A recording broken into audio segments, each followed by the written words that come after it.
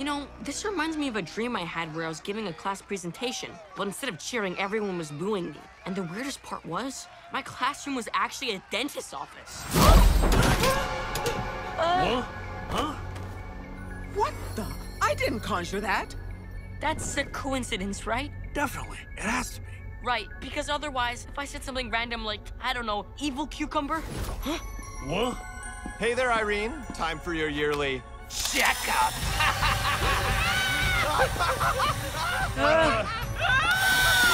What the heck is going on? Dark?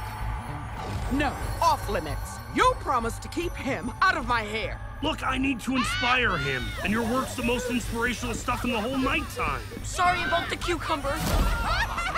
Usually. Stop. Don't say one more word. Creating a dream is a very delicate art. That means anything you say or even think could influence the dream. Got it? Anything I think? You thought of something scary, didn't you? What? What did you think of now? Just a kid from my school. Who? Vinci Panici!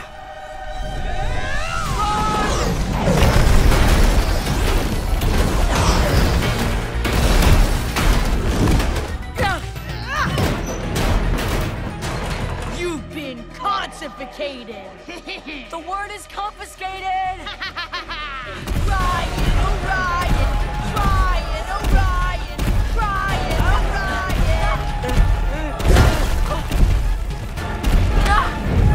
Ever had a swirly before, Orion?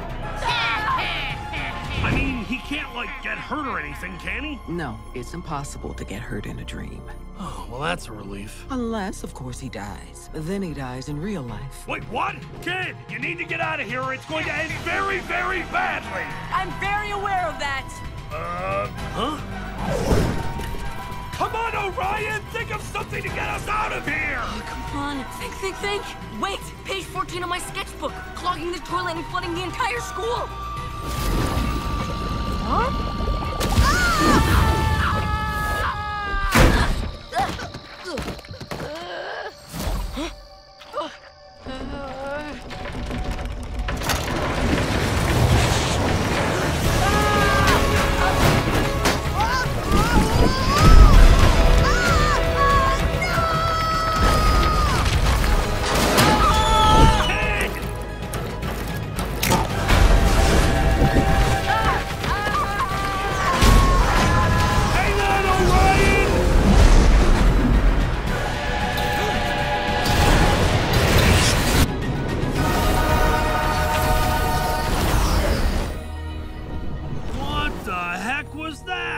Kid, you're either extremely disturbed or extremely creative. You're extremely lucky. That could have been a disaster.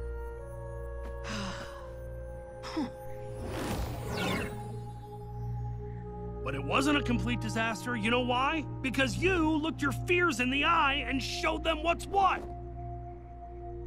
Okay, let's try that again. You know what you do? You just put your hand like this and we... Is it me or am I more excited about this than you are?